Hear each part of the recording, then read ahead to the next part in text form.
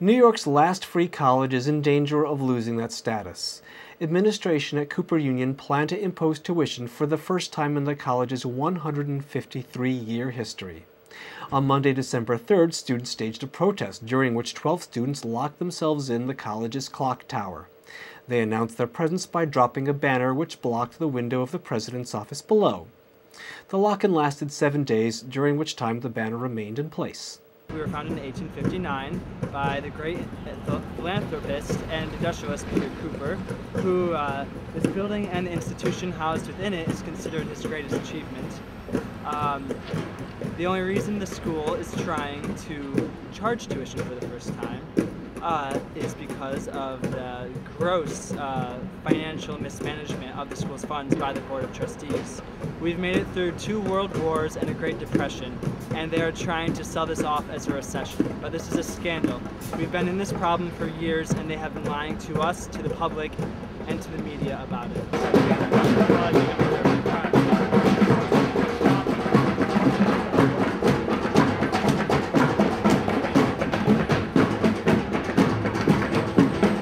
As a matter of principle, I'm here to talk about why it's such a problem that even though they're not going to charge necessarily for the undergraduate school, they are proposing to charge for the graduate school. And to me, that's just a slippery slope, because it's just a matter of time until they start to leach into everything else that institution offers. Many groups expressed support and solidarity for the students, including the OWS-affiliated Strike Debt. Protesters adopted the color red to symbolize the connection between their struggle and the wider issues of student loans and other forms of debt. On Saturday, December 8th, we joined them for a march and rally.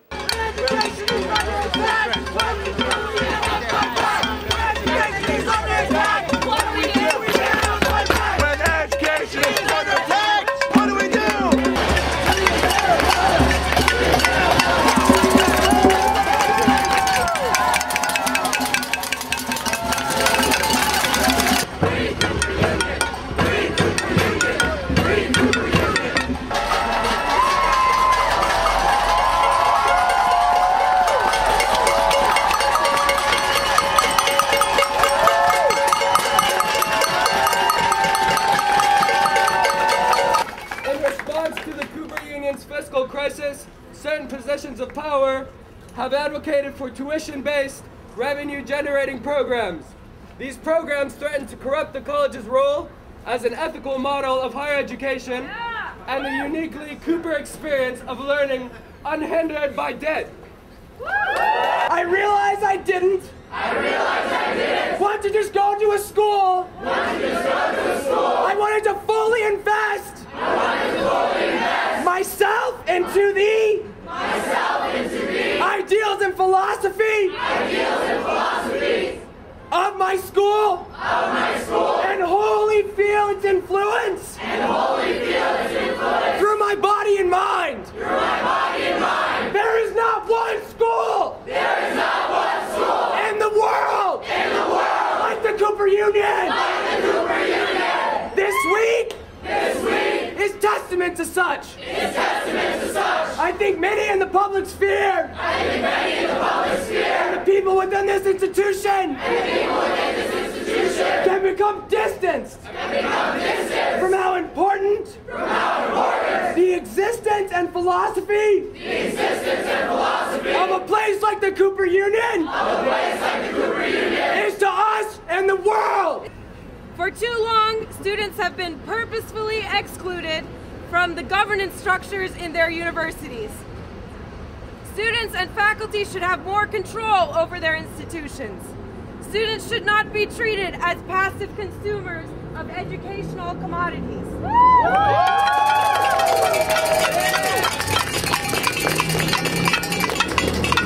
Faculty should not feel compelled to act as dutiful enforcers of policy they do not write.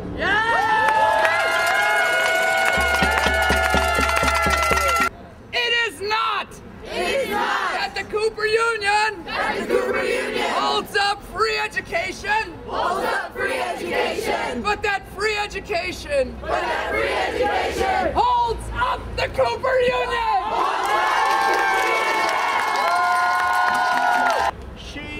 Cheryl is probably the oldest alumnus here.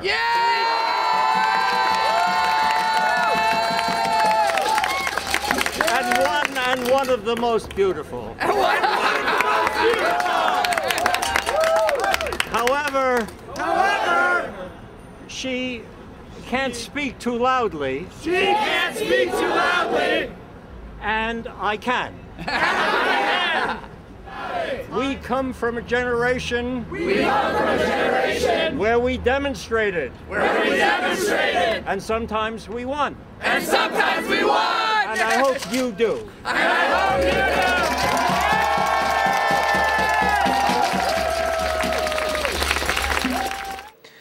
Cooper Union administration has announced no punitive action will be taken against the students. In a minor concession to one of the students' demands, a student representative will be allowed to attend administrative meetings. However, the plan to impose tuition has not been scrapped.